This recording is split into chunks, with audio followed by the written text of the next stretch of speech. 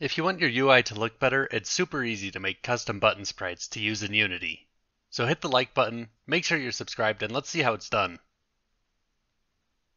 I'm going to make a 3D button that looks like it gets pressed down when you click on it. I'll do this by using the sprite swap option on the button. So I'll make two different sprites, one's a default unpressed sprite, and the second will be a pressed sprite. You can follow the same process to make the sprite change however you want to. You can even choose to make two more sprites to change how the button looks when it's selected or disabled. I like to use Krita because it's free and it's what I'm used to, but you can use anything you're comfortable with. Just keep in mind that it'll be easier if you can either use vector graphics or layers.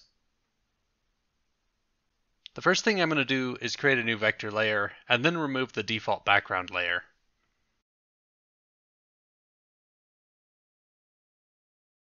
Then I'm going to select the rectangle tool, and under the tool options, I'm going to add a radius to the corners. Now I'll just draw a rectangle and then change the dimensions to the shape that I want. I'll make a copy of it and turn one of them blue to show you that you can either have a set color for the sprite or you can change it later in Unity. Next we can add some text to the buttons, and we'll make sure that it's centered on the button.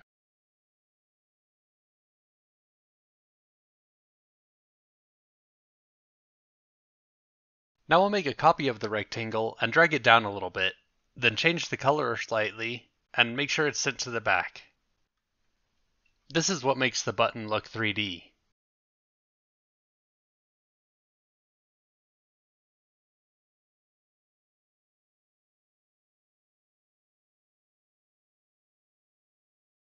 So now we can copy the whole button, then select the text and the top rectangle, and move them down a little bit.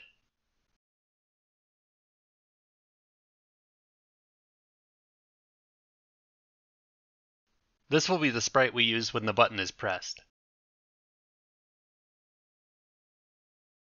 Now we can line up the buttons so it's easier to split them up in Unity, and then resize the canvas to fit only the buttons. To get the sprites into Unity, you can either export directly into the Assets folder, or you can just drag and drop the image into the folder. Then in the inspector we want to make sure that the image is marked as a sprite, and then change the sprite mode to multiple.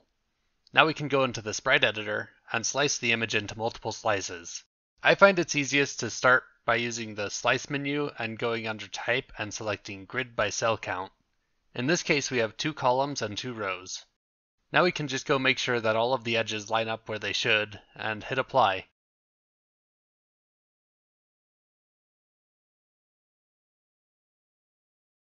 Alternatively, if you're more organized than I am, and all of your sprites are spaced evenly, you can slice by cell size. However you do it, you need to make sure that the center point is in the same spot for each of the sprites, otherwise your button's going to move around every time you switch a sprite. Now we can go and create a couple of buttons, and since we put text on the sprites, we can just delete the text object. Then under the button component, we can change the transition to sprite swap. Then you just need to drag the sprites into each of these input fields. In this case we only made 2, so I'll use the default sprite for all but the pressed one. You can also open the image component and change the default appearance of the button. This is also where you can change the color of the button.